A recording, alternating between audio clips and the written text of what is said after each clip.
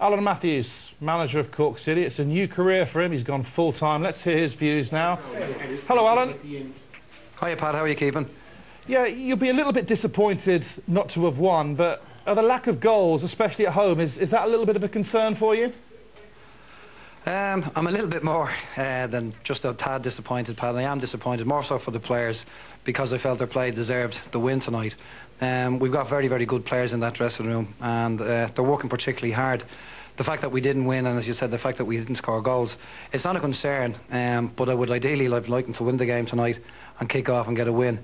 But I know that if we keep playing the way we are and working as hard as we are on the training ground and in the matches, that we'll convert the chances. We're making good chances, we just need to convert them. Alan, it's Felix. What were the lads saying in the dressing room about the penalty claim that Drogheda had? Didn't say too much. I gave a little bit of a chat to them because it came from loose play from our point of view, in the sense that it was sloppy passing and it went back to Mick, and I think it was second phase off that.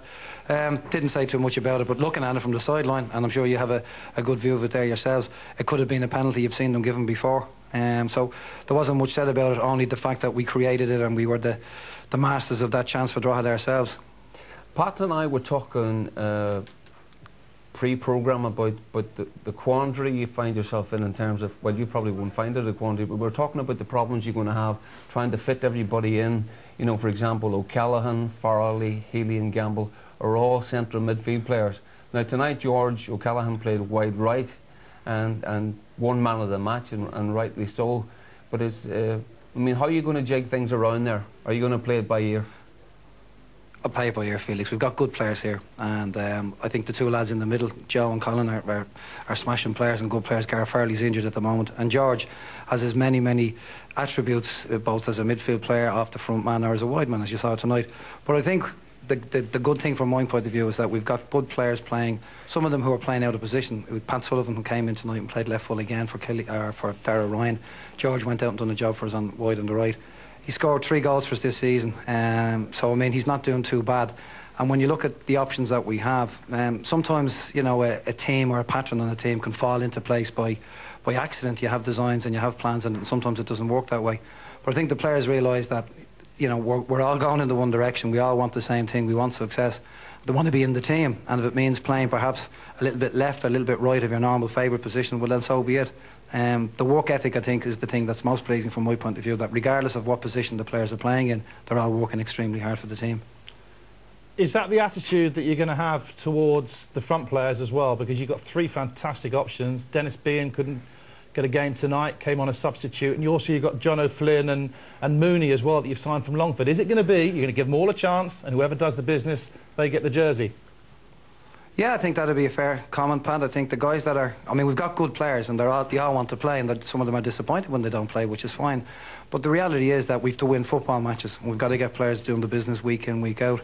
Expectation comes with that for me, and it also comes from me to the players, or for me. The players need to provide that to me, in the sense that they're good professionals, and we want them to do the business week in, week out. And those that have the jersey and are doing it will be given loyalty and will stay in the team. But notwithstanding that, I think that when you have a squad as we have, you've got to be fair to players as well, and that's why tonight John O'Flynn's first game since the cup final, and Neil Horgan's likewise. So it was terrific to give those 2 guys a full 90 minutes tonight, and they showed again, you know, that they're hungry and that they have an appetite to try and win things for the club again. You had a lot of success at Longford, particularly in the Cups, and a very safe and secure career in banking. What made you take that leap, that perilous leap, and put all your eggs in one basket and rely on full-time football management? How big a decision was that for you, Alan? It was a big decision, Pat, but it was made very, very easy for 2 key components. One, my family, my wife Siobhan and 4 children, and my parents all supported me totally. And 2, the Ulster Bank gave me the green light to take a break from my 20-odd years in the bank. So I mean, from that end of it, decision was easy. From a personal point of view, it's something that I've always wanted to do. It's always a challenge that I would love to have experience, and I'm experiencing it now.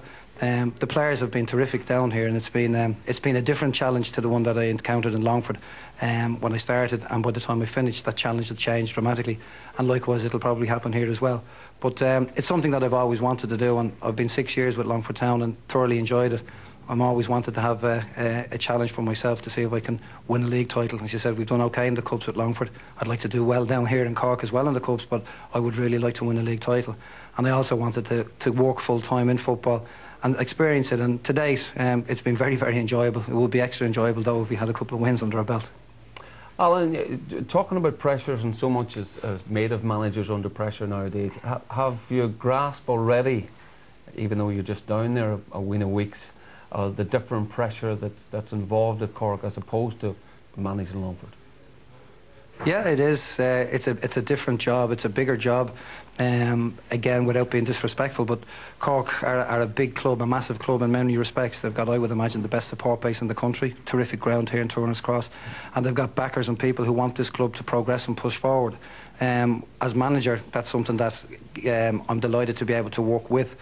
The pressures that are there are the same every week. You want to win matches and you want to get your players fit, motivated mentally and physically to go out and do the job.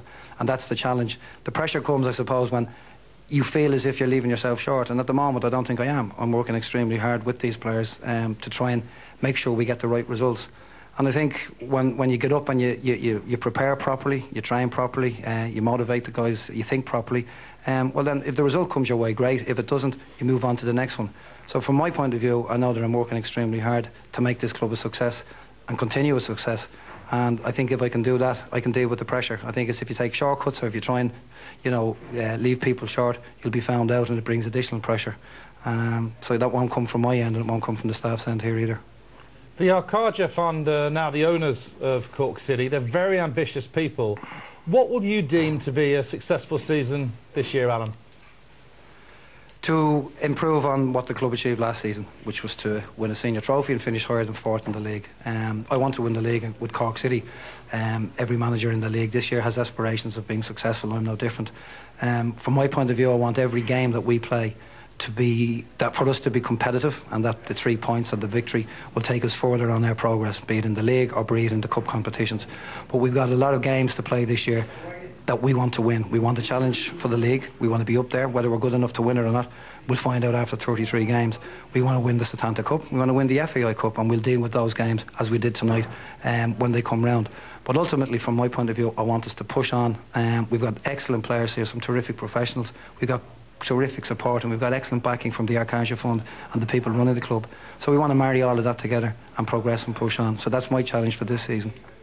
Thanks, Alan. Decent performance tonight. I'm sure the goals will come, and best luck against Derry on Friday. Thank you. Thank you, Pat.